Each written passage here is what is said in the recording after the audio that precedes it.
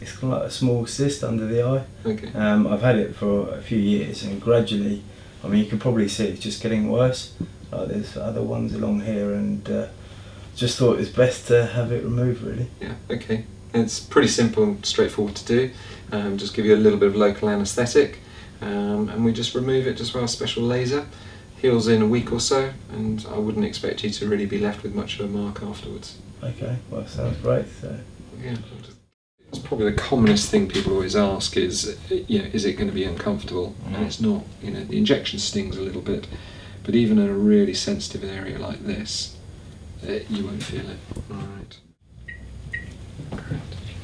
Just turn your head towards me. That's lovely. Just close your eye. That's lovely. Don't worry. You'll just feel me pressing down on the.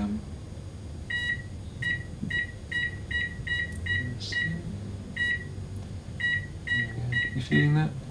Right. To be honest, I was actually thinking it was going to be a lot more than that.